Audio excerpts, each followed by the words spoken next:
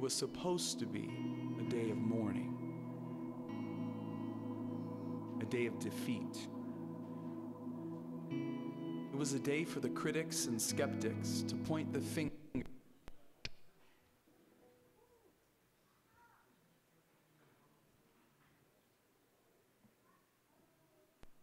Your Savior was a fraud.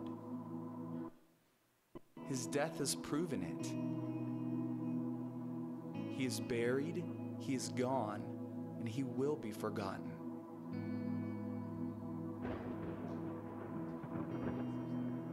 It was supposed to be a day of darkness and a day of grief.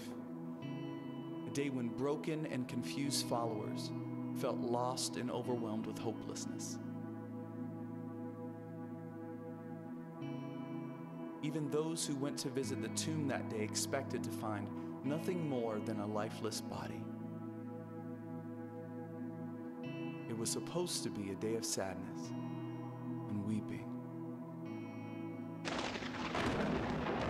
But you transformed it into a day of rejoicing, a day of victory, a day when the children of God can shout with confidence, He is alive, He is risen, and He will never be forgotten.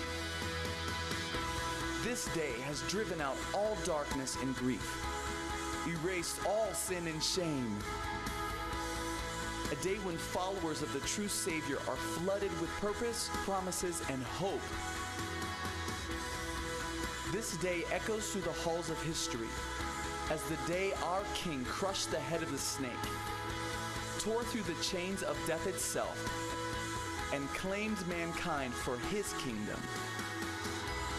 Tears of despair have become tears of overwhelming joy. For the Lord, Jesus Christ, has made this day of sorrow into a day of worship.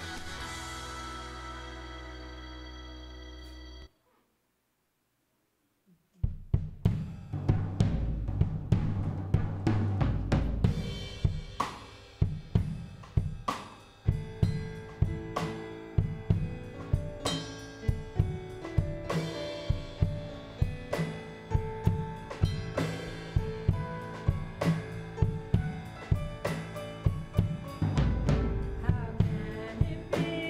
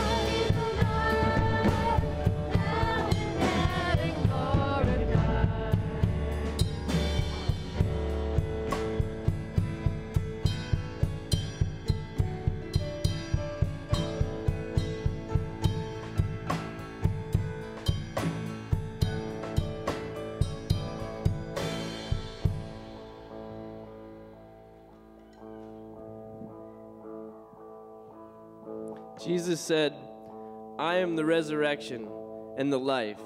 Whoever believes in me, though he die, yet shall he live, and everyone who lives and believes in me shall never die. John 11:25.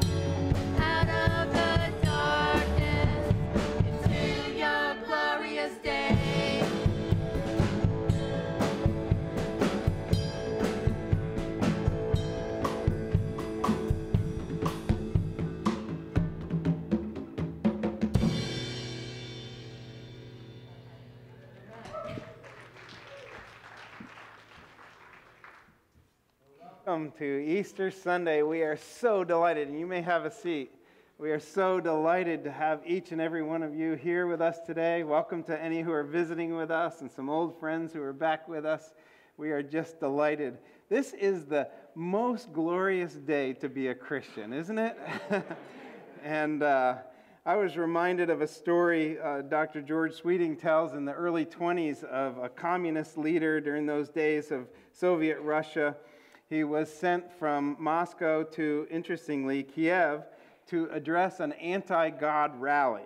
So for an hour, this man ridiculed and abused the Christian faith until it seemed like he'd destroyed the whole foundation of Christianity. Then he invited questions. Well, then an Orthodox church priest rose and asked to speak.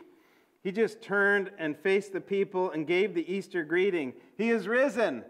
Instantly, the assembly rose to its feet, and the reply came back loud and clear, "He is risen indeed." So, we are going to use that this morning as a cue. And since many of you have come here for breakfast, and I told Steve he makes my job really difficult now, so we're going to give you a little exercise. And when we give the call, "He is risen," you have to rise to your feet and say loudly, "He is risen indeed." Okay, so we're going to practice. He is risen. He is risen. Yeah, that's great. So remember that. You're going to hear it more than once. We might even wake you up during the sermon. We do have one announcement this morning to give you. Some of our men are getting together to help a new family among us, the Ashfords, who are moving from over near Linden Town School to right down the street from us. God has placed them, and so that's going to happen this Saturday. So we need helpers. We've got the men. We've got the machines. We just need some able-bodied men who can lift. We have a number of us that can't do that. So if you're willing to help, could you please see Walt Goodell? Walt, where are you? Yeah, so Walt's right here. See Walt, and we're going to help Scott and Melissa Ashford get moving. Scott, where are you this morning? Scott and Melissa? Yeah, okay. Scott's right down here with his dad this morning. So we're going to help them move this Saturday. So we just wanted to make you aware of that. And, we ought to try it again. He is risen. He is risen. All right, good job. We better sing about it.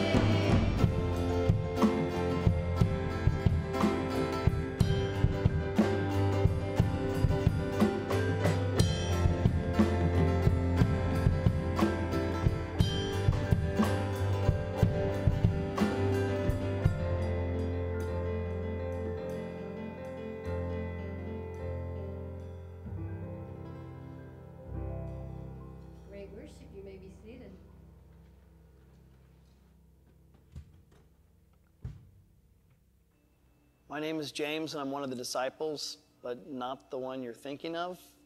I'm the other one, James the Lesser. That's what the disciples would call me to distinguish between the two of us. Through the years, that's why I started calling myself. That's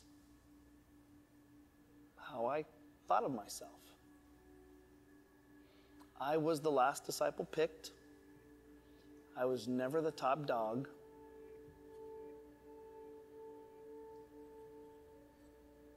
But none of that matters anymore. Because Jesus was sealed in a tomb, and 3 days later, he flipped life as we know it on its head. It was evening. We were all in this large room, and he appeared. And when I say that he appeared, I mean, he was not there. And then all of a sudden, there he was. And he was telling us to calm down. He was telling us something about peace. I don't know. He was saying something about food. And I don't know if you work up an appetite conquering death. Needless to say, we were terrified, excited, and happy. Yeah, we were really happy. We thought it was over. We thought all of this was done. But instead, he put death in its place. He did it. He did it. And when I look at myself, I see the disappointment. I see the dismissal. I see the lesser. And I realize I'm pretty forgettable. But then I remember, he did it. He conquered death. He did it for me. Because of the cross, because of Christ, I am redeemed, reborn even. He has set me free from my sin. He has set me free from myself. And I do not mind having less of me if it means I can have so much more of him.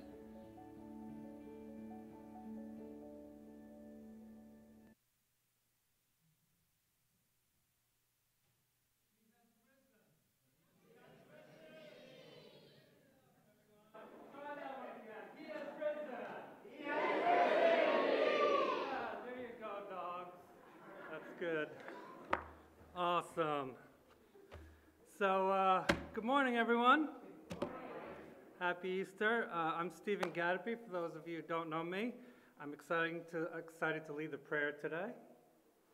I want to start by thanking everyone who came to the breakfast this morning, for all those who helped, all those who shared food and their time, the kitchen crew, Katie, Sherry, Thora, Tim, Sue jumped in, the deacons and all their hard work, and it just made the breakfast time go so smoothly, and I appreciate that. You guys do a great job. So, and I realized that if I talk real slow today, they'll be finished cleaning in the back, so I can then just, be done. So to prepare us for the prayer today, what? He is risen? Oh, this is going to be fun, peeps. Okay. So, again, I'm sorry. To prepare us for the prayer today, I wanted to read both a poem and a Bible verse. This is Easter Joy by Joanne Fuchs. Jesus came to earth to show us how to live, how to put others first, how to love, and how to give. Then he set about his work that God sent him to do. He put our punishment on himself. He made us clean and new. He could have saved himself, calling angels from above, but he chose to pay our price for sin. He paid it out of love. Our Lord died on Good Friday, but the cross did not destroy. His resurrection on Easter morn that filled our hearts with joy. Now we know our earthly death, like his, is just a rest. We'll be forever with him in heaven where life is best. So we live our lives for Jesus. Think of him in all we do. Thank our Savior. Thank our Lord. Help us love like you. And then I wanted to read Matthew 28, verse 5 and 6. The angel said to the woman, "Do not be afraid, for I know that you are looking for Jesus who was crucified. He is not here. He has risen. Just as he said, come and see the place where he lay." And then Mark 16, 5 and 6. As they entered the tomb, they saw a young man dressed in a white robe sitting on the right side, and they were alarmed. "Do not be alarmed," he said. "You are looking for Jesus the Nazarene, who was crucified. He has risen. He is not here. See the place where they lay him." Let us pray. God, we both praise and thank you today. You sent your Son to live with us, to teach us, to die for us. In your love, you raised him from the dead. You did this because you loved us that much. He is both King, Savior, and Lord. We worship you for this. We pray you will bless our hearts, that you will open up our hearts to see your love and the love of Jesus. We pray we will accept this and walk down the narrow road to you and to your glory. We pray for those who have not accepted this truth, that you will work in their hearts and lives to accept and be a true follower of you. We thank you for the fellowship today. We pray that we can go forward in this week renewed and rejoicing in the celebration of your resurrection. Lord, we wanted to do a special prayer for Shane Ward. Shane was in a lot of pain this morning and is now in the ER. We pray for the healing of Shane. Lord, we also pray that you work through Joel as he shares your message to us on your beautiful Easter Sunday. In Jesus' name we pray. Amen.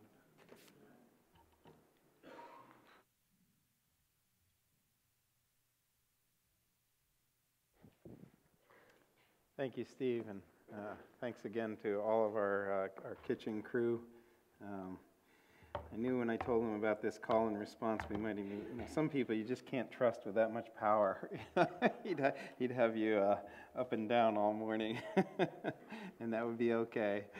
But we want to let all those involved in Children's Church the opportunity to be dismissed. God has blessed us with many children here, and that's something we're very, very grateful for.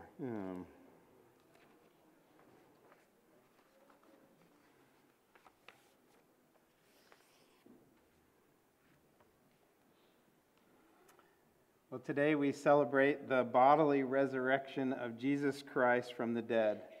It is really the keystone teaching or belief of our Christian faith. And the Apostle Paul said, "If Christ has not been raised, then our preaching is vain and your faith is vain or worthless." That's a pretty strong statement coming from one who began as a skeptic of the resurrection of Jesus Christ. In fact, throughout history, many of those who became the greatest defenders of the Christian faith, and particularly of the resurrection, started out as skeptics. James Montgomery Boyce, in his book on Acts, tells the story of two of them named Lord Lyttelton and Gilbert West. In the 18th century, there were two young men in England whose names were Lord Lyttelton and Gilbert West. They were unbelievers. In fact, they were strong in their unbelief. They were also both lawyers with keen minds, and they thought they had good reasons for rejecting Christianity. One day in a conversation, one of them said, "Christianity stands upon a very unstable foundation. There are only two things that actually support it: the alleged resurrection of Jesus Christ and the alleged conversion of Saul of Tarsus. If we can disprove these stories, which would be rather easy to do, Christianity will collapse like a house of cards. Gilbert West said, "All right then, I'll write a book on the alleged resurrection of Jesus Christ and disprove it." Lord Littleton said, "If you write a book on the resurrection, I'll write on the alleged appearance of Jesus to the Apostle Paul. You show why Jesus could not possibly have been raised from the dead, and I'll show that the Apostle Paul could not have been converted, as the Bible says he was, by a voice from heaven on the road to Damascus." So they went off to write their books. Sometimes later, they met again, and one of them said to the other, "I'm afraid I have a confession to make. I've been looking into the evidence for this story, and I've begun to think that maybe there is something to it after all." The other said, "The same thing happened to me, but let's keep on investigating these stories and see where we come out." In the end, after they had done their investigation and had written their books, each had come out on exactly the opposite side he had been when he began his investigation. Gilbert West had written The Resurrection of Jesus Christ, arguing that it is a fact of history, and Lord Littleton had written The Conversion of St. Paul. By treating the resurrection of Jesus Christ and the conversion of the Apostle Paul as two great pillars of Christianity, these men were saying that if the Apostle Paul was not converted, as the 9th chapter of Acts says he was, and he himself declares in his own recorded testimonies both before the Jews and the Gentiles, then Christianity loses one of its most important bulwarks. Moreover, it loses its most able theologian and is considerably weakened. You know, these guys that were changed from skeptics to great defenders of the faith, when they really looked honestly at the evidence, kind of begs the question for us: why is the resurrection so important to our faith? The reason the resurrection is so important to our faith is because the resurrection of Jesus is the proof of the value and the meaning of his death on the cross. It proves he is who he claimed to be, the very Son of God who overcame Satan and sin and death. And it proves God accepted his sacrifice for our sin and the sin of the world. And so this morning I'd like to look at three witnesses to the resurrection. But these witnesses were, like Littleton and West, unwilling witnesses to the resurrection. Often, you know, the greatest proof of the truth of an event is not from its followers, but from its doubters and its detractors. And all three of these witnesses began as skeptics, unwilling to believe in it, but at least two of the three became some of its greatest defenders. And the third group had to be paid off to lie about it. So we'll start with them. You know, it's impossible, I think, to really appreciate the events of the resurrection morning without remembering what has occurred this whole week. From the triumphant ride into Jerusalem to the shouts of the people we have passed to the plotting of his death, the tender and poignant events of the upper room, the agony of Gethsemane, and all the horrible events of that Friday. 4 trials, scourging, abuse, betrayal, arrest, denial by his friends, and finally the 6-hour crucifixion and death, accompanied by an earthquake and other miracles.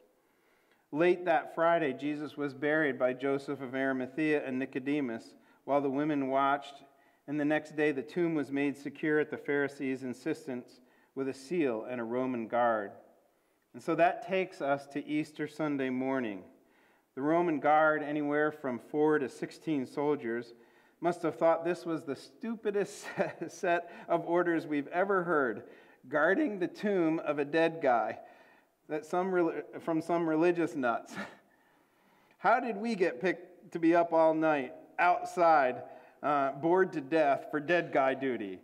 Well, things were about to get a little bit more exciting, and we'll look at that in Matthew chapter 28, verses 1 through 15. We start with those shaking soldiers who were paralyzed by fear. Now, after the Sabbath, toward the dawn of the first day of the week, Mary Magdalene and the other Mary went to see the tomb.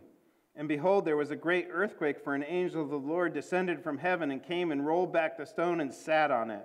His appearance was like lightning, and his clothing white as snow.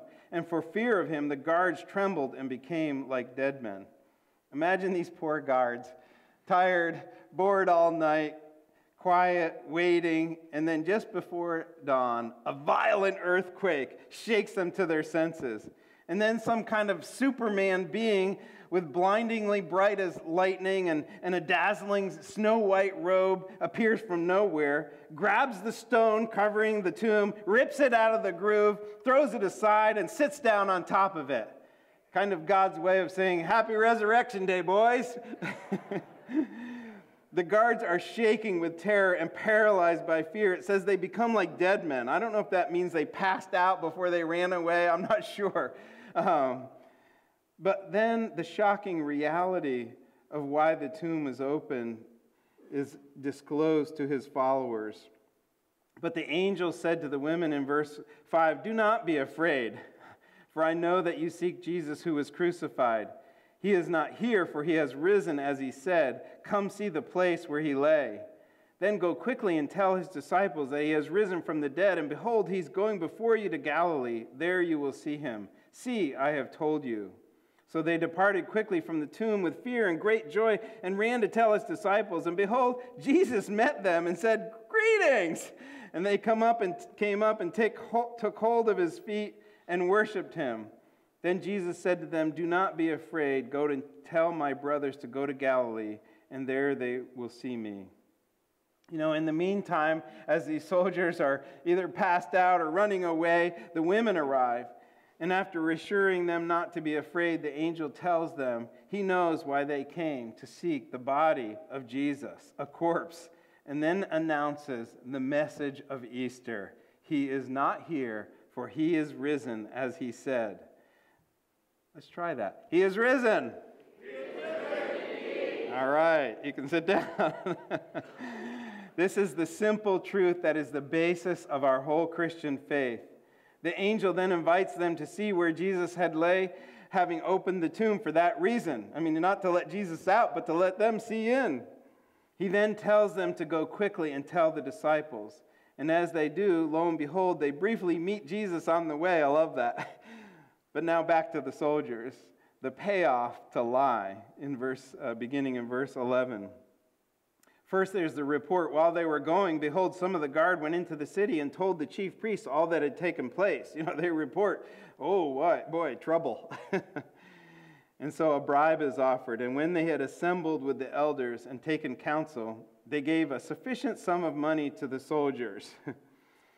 And that leads to the cover-up in verse 13. And said, tell people his disciples came by night and stole him away while we were asleep. And of course, that requires political protection. And so in verse 14 it says, "And if this comes to the governor's ear, we will satisfy him and keep you out of trouble." And finally, there's the official report, and the deal is done. So they took the money and did as they were directed. And this story has been spread among the Jews to this day. Doesn't all of that sound familiar to the politics of our day? Some things never change. A report, a bribe, a cover-up, a political protection, and an official report that's basically a lie. But you know, there is a prevailing truth in the resurrection of Jesus Christ. And the problem with cover-ups and lies is that they are hard to maintain, especially when the facts keep getting in the way. In the case of Jesus' resurrection, he very inconveniently started showing up to more and more people, including 500 at a time at one time. And besides that, the soldier's story was full of holes. I mean, I can just imagine Columbo or some detective reporter asking them, "So let's see, all 4 or 8 or however many of you there were, all of you fell asleep at the same time. And his followers snuck between all of you and rolled that huge stone right out of the groove and stole the body, and no one woke up? And since you were all sleeping, how do you know that that happened? And you're not worried about being punished for dereliction of duty? It's pretty severe, I hear. I wonder why." All the opponents of Jesus ever had to do was produce the body. They never could. But Jesus' followers believed it, and were so convinced that most died to spread the word. And after more than 2,000 years, the truth of the resurrection is still prevailing, not only in spite of, but because of those shaking soldiers at the tomb. Why do so many fear the truth of the risen Lord? Why do some ignore it, reject it, despite the evidence, and believe the lie that it's unhistorical?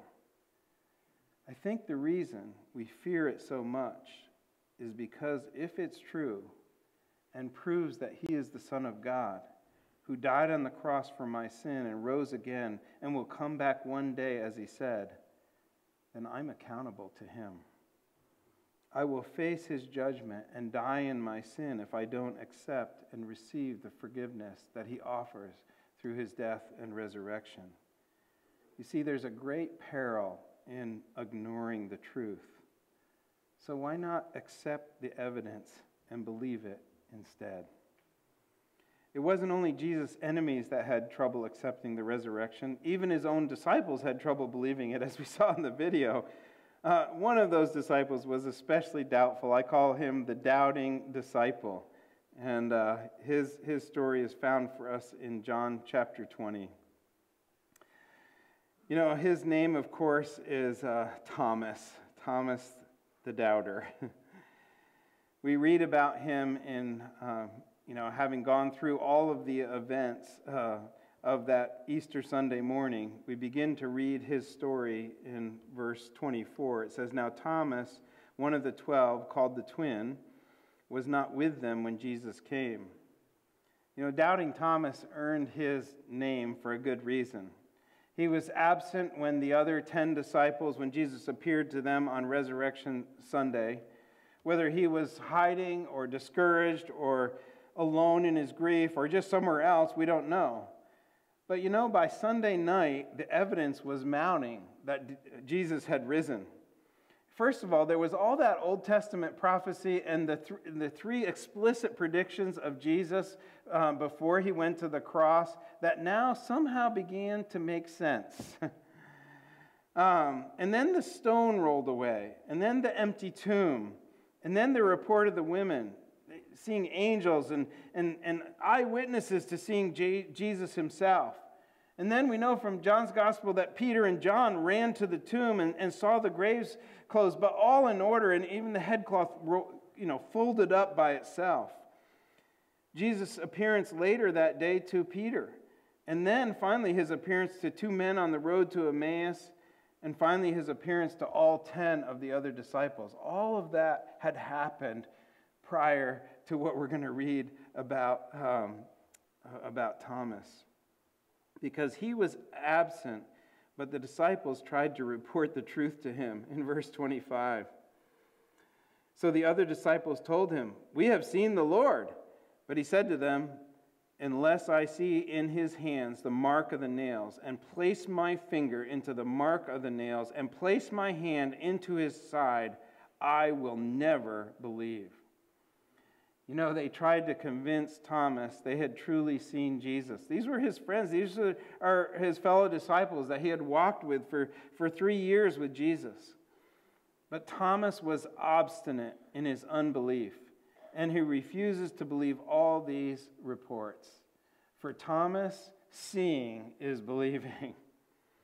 He quite forcefully and foolishly says that unless he sees and puts his hand into those nail marks and into the spear mark in his side, he will never believe. Talk about a skeptic. Oh, he must have come to regret those words. Because verse 26 tells us that 8 days later, his disciples were inside again, and Thomas was with them this time. Although the doors were locked, shut and locked, Jesus came and stood among them and said, "Peace be with you." You know, sometimes they included the days on either end, so this is probably a week later, the following Sunday, that Jesus shows up himself, proving himself to be God in his resurrected body.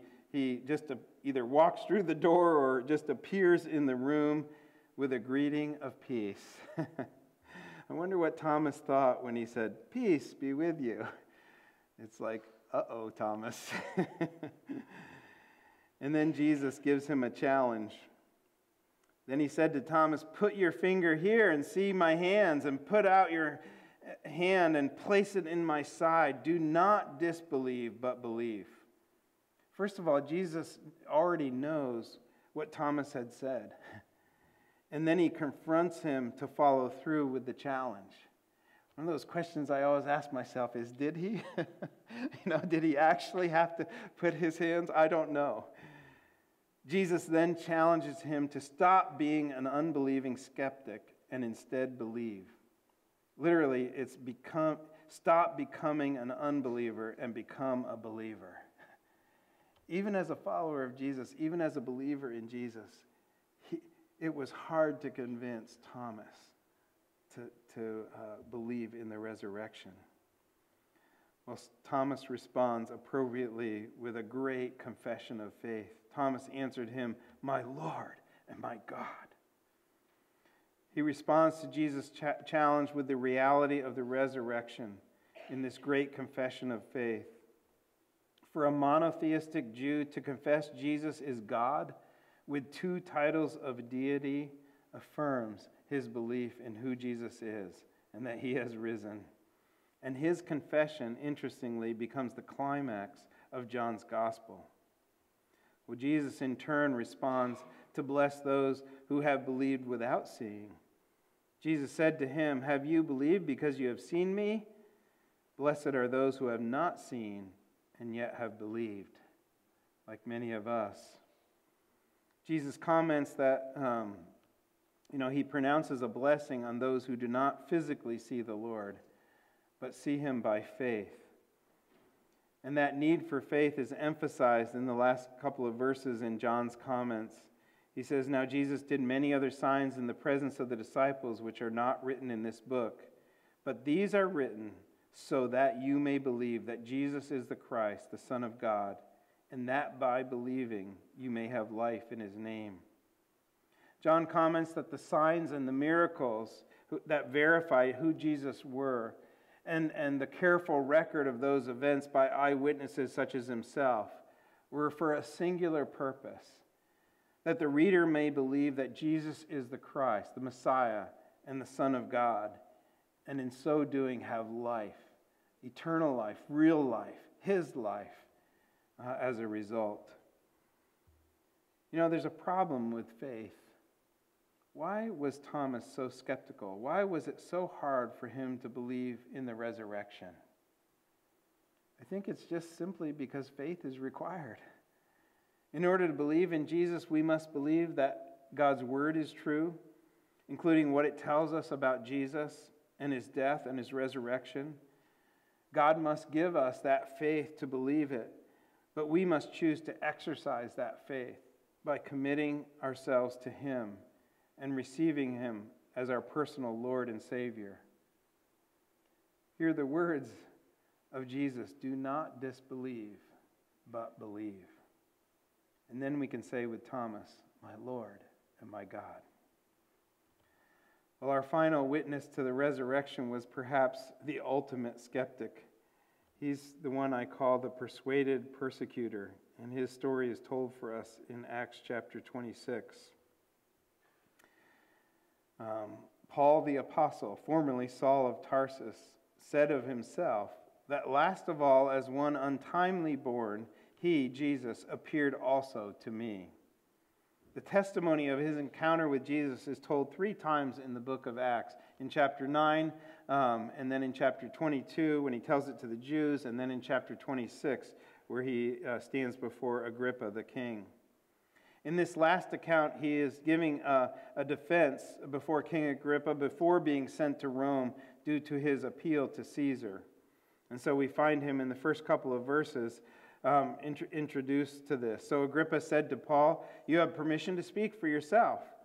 Then Paul stretched out his hand and made his defense. 'I consider myself fortunate that it is before you, King Agrippa, that I am going to make my defense today against all the accusations of the Jews, especially because you are familiar with all the customs and controversies of the Jews.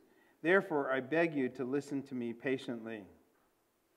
Paul begins his defense. He begins his testimony, as it were, by talking about his Jewish religion, his background in verses 4 through 8.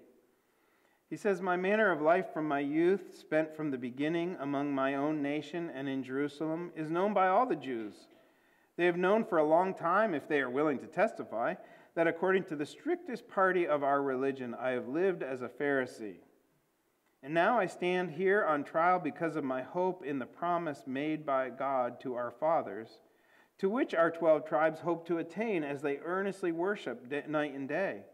And for this hope I am accused by Jews, O king. Why is it thought incredible by any of you that God raises the dead?" I can almost see him turning to the Jewish detractors there and saying that. Why does it seem so incredible to you that I would say that Jesus has risen that God raises the dead? After addressing King Agrippa, Paul gives his background in the Jewish religion as a strict Jewish Pharisee. He appeals to the fact he is only holding to that which the Jewish faith and Hebrew scriptures teach according to the hope of the resurrection from the dead all throughout the Old Testament, including the suffering and death and resurrection of the Messiah that they were all anticipating and praying for. And so he says, it's right there in your scriptures. I know. I studied under them. But the fact that he had once been one of them tells us more about that. It wasn't just religion. Jesus was reviled by Paul the persecutor. We see this in verses 9 through 11. "I myself was convinced that I ought to do many things in opposing the name of Jesus of Nazareth. And I did so in Jerusalem. I not only locked up many of the saints in prison after receiving authority from the chief priests, but when they were put to death, I cast my vote against them. And I punished them often in all the synagogues and tried to make them blaspheme. And in raging fury against them, I persecuted them even to foreign cities. Saul, later Paul, though raised as a devout Jew, had a zeal for God, but not according to knowledge. He raged against Christians, persecuting them mercilessly, thinking he was serving God by attempting to stamp out this false religion. This religion was based on a belief in a false Messiah named Jesus who had been crucified, but they claimed had risen from the dead. Of course, he didn't believe it for a minute. And it was on a mission to Damascus to arrest Christians that everything changed, because Jesus, who he had reviled, would now be revealed to him. And we see in verses 12 through 18 his encounter with the risen Jesus. "In this connection, I journeyed to Damascus with the authority and commission of the chief priests. At midday, O king, I saw on the way a light from heaven, brighter than the sun, that shone around me and those who journeyed with me. And when we had all fallen to the ground, I heard a voice saying to me in the Hebrew language, 'Saul, Saul, why are you persecuting me? It is hard for you to kick against the goads,'" the cattle prod. "And I said, 'Who are you, Lord?' And the Lord said," and this must have been an explosion onto the mind and heart of the Apostle Paul, "I am Jesus whom you are persecuting. But rise and stand upon your feet, for I have appeared to you for this purpose, to anoint you as a servant and witness to the things in which you have seen me, and to those in which I will appear to you, delivering you from your people and from the Gentiles to whom I am sending you, to open their eyes so that they may turn from darkness to light and from the power of Satan to God, that they may receive forgiveness of sins and a place among those who are sanctified by faith in me." Paul explained that this Jesus he thought was dead stopped him in his tracks on the road to Damascus. A light brighter than the sun blinded him and forced he and his companions to the ground. And it was then he heard a voice saying in Hebrew, "Saul, Saul, why are you persecuting me?" And when he asked, "Who are you, Lord?" the reply was, "I am Jesus whom you are persecuting." Jesus then goes on to commission Paul to be his servant and witness to the Jews as well as the Gentiles. Paul never got over that encounter with the risen Lord. He never recovered from it. It dictated every ounce of everything in him from that day forward. He believed what he saw because he had become a witness to the risen Lord, even if it was a late one, in his own words. Well, he received the Lord Jesus that day, and he responded in obedience to him. Verse 19 says, "Therefore, O King Agrippa, I was not disobedient to the heavenly vision, but declared first to those in Damascus, then in Jerusalem, and throughout all the region of Judea, and also to the Gentiles, that they should repent and turn to God, performing deeds in keeping with their repentance. For this reason the Jews seized me in the temple and tried to kill me. To this day I have had the help that comes from God, and so I stand here testifying both to small and great, saying nothing but what the prophets and Moses said would come to pass, namely that the Christ must suffer, and that by being the first to rise from the dead, he would proclaim light both to our people and to the Gentiles." Paul says, hey, I was obedient to that vision. He had a personal encounter with Jesus Christ, the risen Lord, and he was ordained, he was commissioned to be his servant, to be his apostle. And he was obedient to that, to give the gospel, the good news that Jesus had come, he had suffered, and he had died for our sins, but he had risen again. To give that gospel to both Jews and Gentiles, and that he would proclaim and be a light both to our people, the Jews, and to the Gentiles. You know, Paul had been a zealous, religious Jew, but he had been wrong about Jesus and his followers. On the key point of all true religion, he had been absolutely wrong. He had religion, but he never had that personal encounter with Jesus Christ. But on the road to Damascus, he met the risen Lord and spent the rest of his life sharing this truth with the world. Perhaps no other person so fiercely opposed the truth of the resurrection of Jesus Christ than Saul, who became Paul the Apostle. But his personal encounter with the risen Lord made him the greatest theologian of the resurrection. Think 1 Corinthians 15, where he defends the doctrine of the resurrection. Lord Littleton, who tried to disprove his conversion, looked honestly at all the possibilities. One was that he was a fake, but he concluded the evidence didn't show that at all. The next, that he was just some kind of wild-eyed fanatic.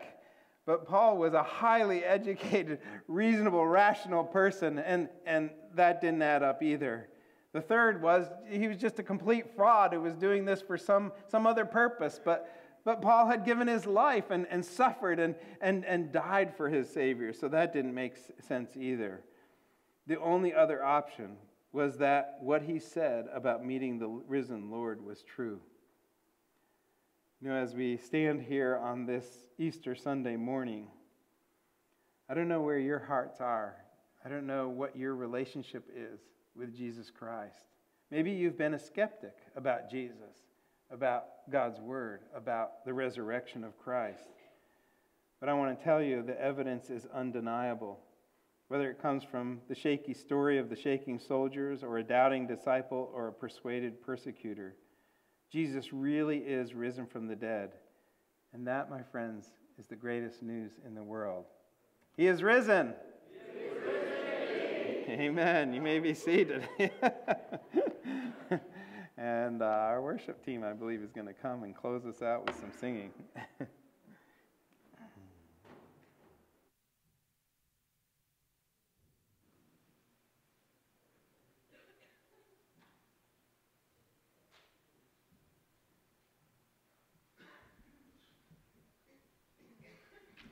Okay, if you want to stand, we're going to sing a few songs at the end here. We have a medley going on, so be prepared to move quickly. I'll let Kyle start us.